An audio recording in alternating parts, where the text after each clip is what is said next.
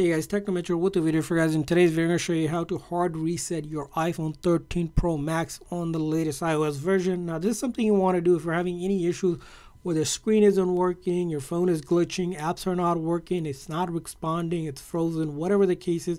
Something you want to do, and you'll not lose any of your personal data. All of your personal data will still be on your phone. So let's get started. So in order to do a hard reset, first thing is you're going to locate the volume up and volume down button. We're going to press and release the volume up and then press and release the volume down one after another quickly, and then come over to the right hand side and hold on to the side button until the screen goes completely black. Once you see the Apple logo up here, you'll let go of that side button. So it's volume up, volume down, and then I hold on to that side button.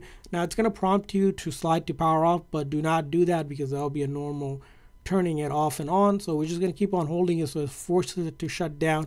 And then once you see the Apple logo up here, you'll let go of that side button just like that. And all this is doing is shutting down the phone completely and reloading the code. So if it's a software or even hardware related issue impact your iPhone, it will fix it. And again, this method is completely safe. You will not lose any of your personal data like photos, videos, apps. Everything will still be on your phone.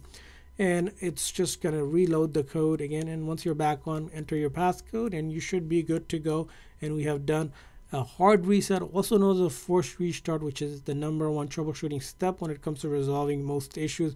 And sometimes if you don't get it the first time, try a few times with the volume up and down. It has to be quick, so it's volume up, volume down, and then you hold on to the side button. And until you get the hang of it, again, if you might need to do it a couple times, that's fine. You can do it as many times as you need to without having any problems or anything about losing your data. You don't have to worry about that. Just keep on trying it, and hopefully after doing this, whatever issues you're experiencing is resolved and fixed. And I hope this video is helpful. If so, please do consider hitting that like and subscribe button for more tips and tricks for your iPhone and other iOS devices. See you guys next time.